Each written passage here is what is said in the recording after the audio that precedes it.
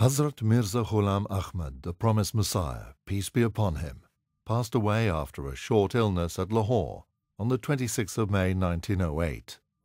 At that fateful hour in the history of religion and of mankind, before his sacred remains were reverently committed to the earth at Qadian on the 27th of May, his foremost and most devoted disciple, Hadhrat Hakeem Maulana Nur-ud-Din, an eminent divine, a star in the spiritual firmament, a great lover of the Holy Quran, and an outstanding and reputed physician, was acclaimed as his spiritual successor, and the members of the movement swore allegiance to him in his capacity of Khalifatul Masih.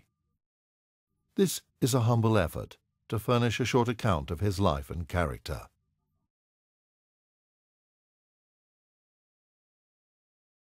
Hazrat Maulana Nur-ud-Din was born in 1841 at Bera, Punjab, which is now a part of Pakistan.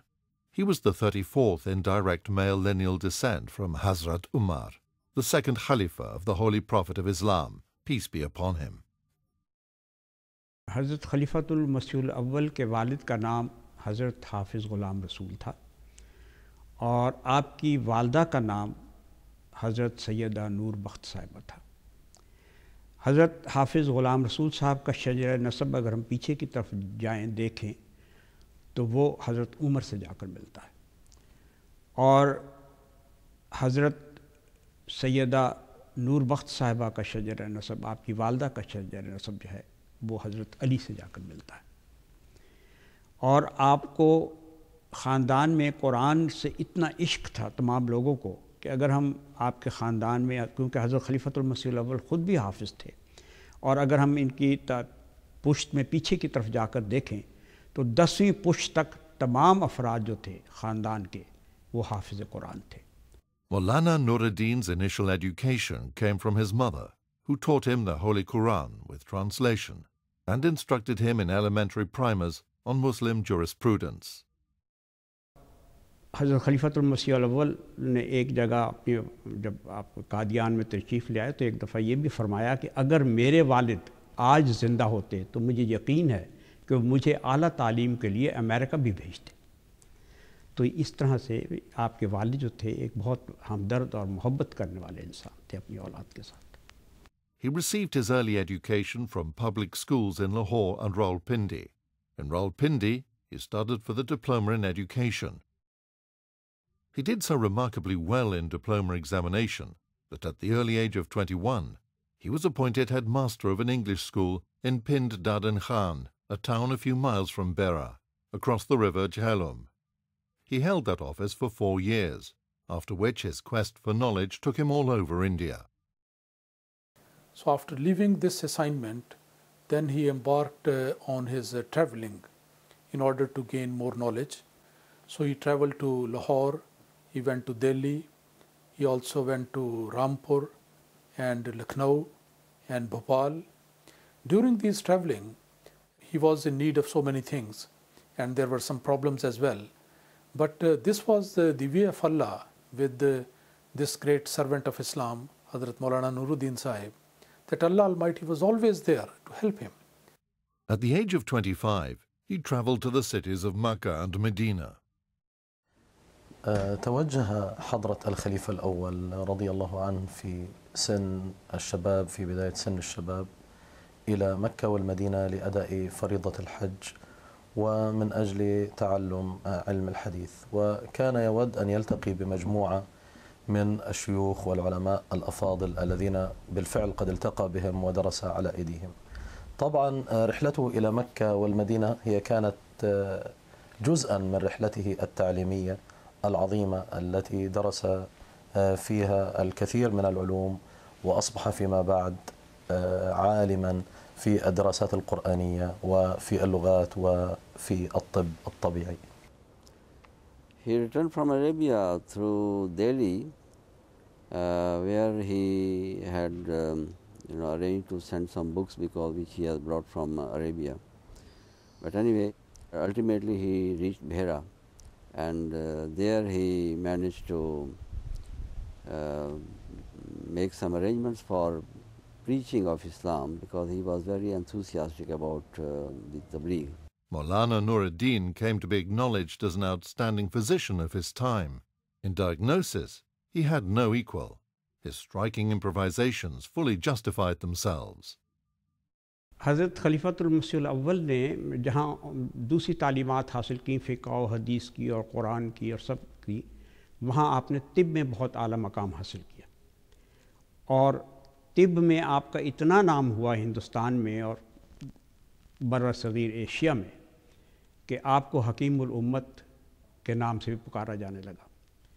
और हिंदुस्तान के गिरद नवाह से, दूर व नज़दीक से बेशुमार लोग आपका नाम सुनकर और आपकी तारीफ़ सुनकर, हिकमत की तारीफ़ सुनकर आपके पास इलाज के लिए आते थे।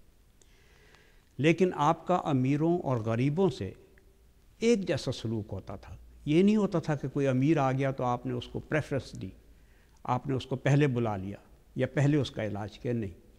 In 1876, he went to Kashmir at the behest of His Highness the Maharaja Ranbir Singh and remained there for 15 years as his royal physician. عندما كان حضرته يمارس الطب بصفته طبيب الملك أو الطبيب الملكي لملك كشمير مهراجة كشمير، كان في هذه الأثناء يعلم أفراد البلاط الملكي الذين كانوا من المسلمين العلوم الإسلامية المختلفة. أيضا المهراجة بنفسه كان قد تعلم على يديه الكثير فيما يخص الإسلام، حتى إنه قد أخذ على يديه تقريبا نصف ترجمة القرآن الكريم. हज़रत खलीफातुल मसीह अव्वल की याददाश्त बहुत तेज़ और बहुत अच्छी याददाश्त थी।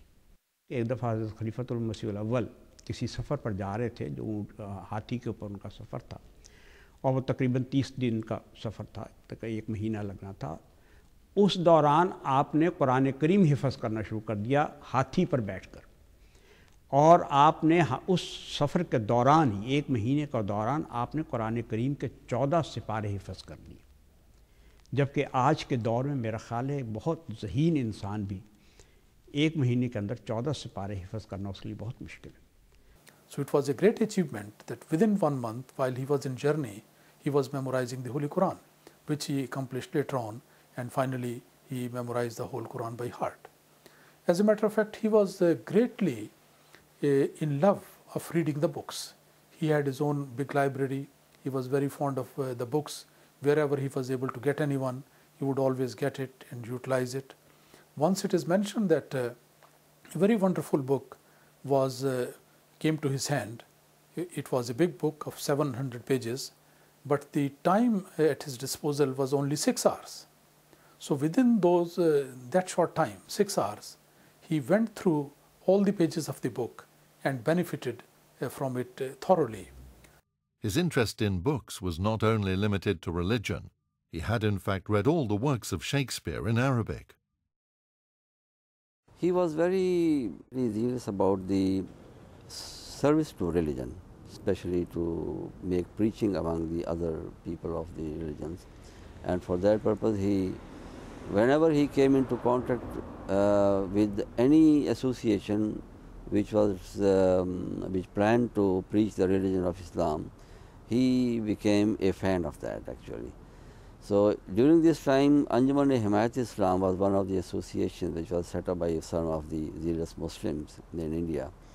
So he got associated with that Anjuman, which was called Anjuman-e-Himayat-e-Islam. Maulana Hakeem Nur-ud-Din had by this time acquired great repute as an outstanding physician, a learned divine, a discerning mystic, and an exemplary believer. He had for long been seeking for a perfect spiritual guide and spiritual preceptor. In 1884, he came to know of Hadhrat Mirza Ghulam Ahmad, peace be upon him, through one of his announcements, and felt a strong urge to visit him.